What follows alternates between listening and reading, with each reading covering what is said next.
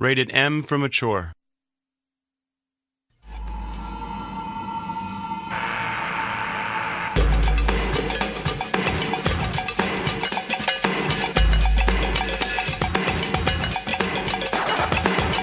Hello everyone, welcome to Ubisoft Montreal. My name is Mathieu Ferland. I'm the producer of Splinter Cell Chaos Theory.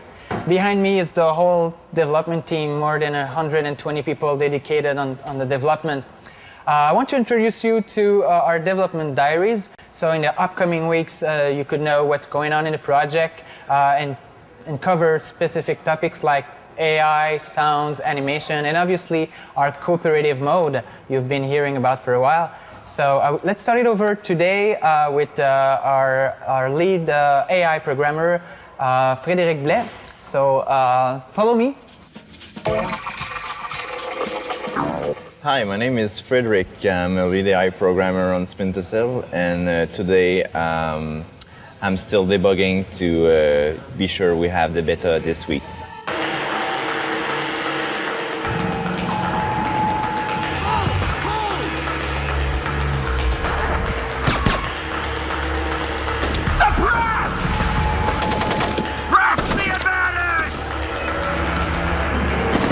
So it's really different from Pandora Tomorrow, also what you've seen in Splinter Cell 1.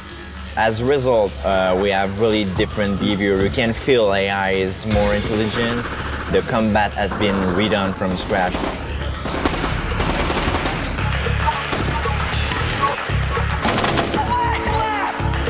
They really care about their life. The NPCs they don't want to die, so they really find cover around the place. And also you can feel that they are different stage of stress. We really been working on that a lot.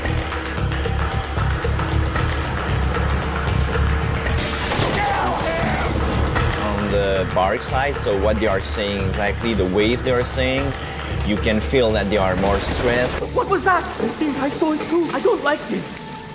You can also feel it in the animation.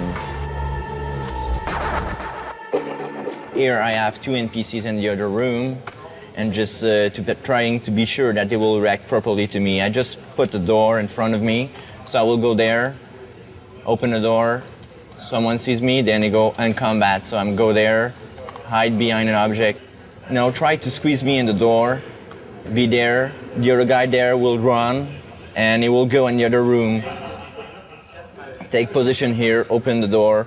That's kind of behavior I try to make, be sure that in a room, the NPCs will just squeeze me.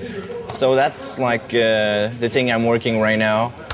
Really been working a lot since 1 year, and I hope that you will really enjoy the results.